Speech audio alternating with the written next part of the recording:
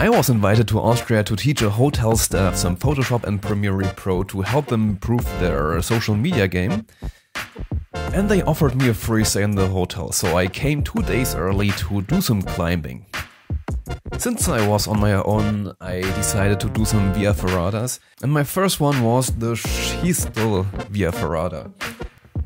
This course is 200 meters high, so take the Statue of Liberty ×2, and I just jammed the Eiffel Tower in there just for a reference.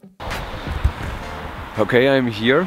As you see, this guy here died doing this Via Ferrata. It will be a piece of work. We will face several passages that are D on a scale from A to E, A being very easy and E being super difficult. We will climb 200 meters and the entire course will be 300 meters long.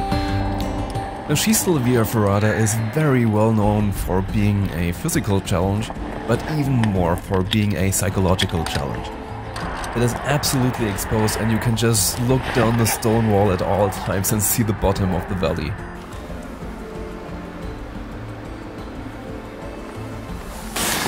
So I had reached the first checkpoint. It wasn't as tough as I thought, but I think we have some harder parts coming up as well.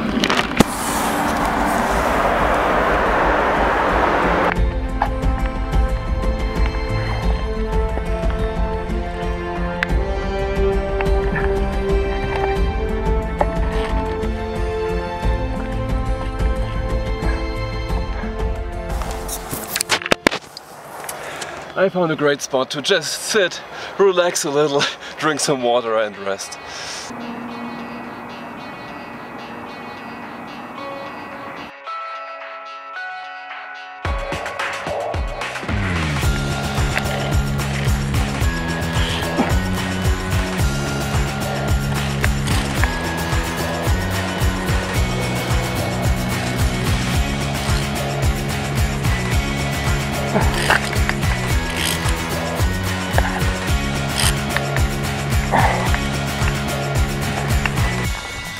Well, look what we have here.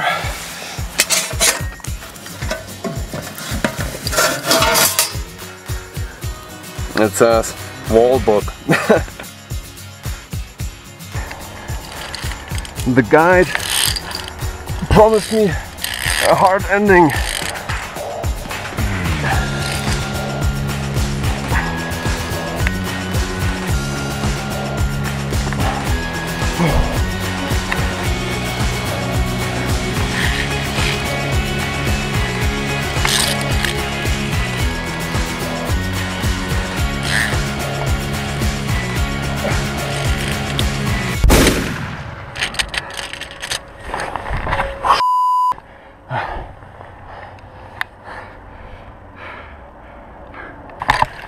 And the end is here. I did it. Holy sh**. Remember the small shrine down there? In case you wonder how people die. I was not secure for a couple of seconds. You know, you have these two hooks and one of them got stuck. And I didn't notice it because it was a really difficult part and I just wanted to get it over with. And I unhooked the other one and I was just not safe for a couple of seconds. Of course, I mean, I noticed it and I don't think that I would have fallen, but this is how people get killed.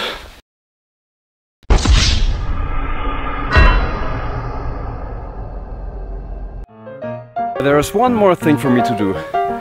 I will go to my hotel. I'm so looking forward to go to the hotel.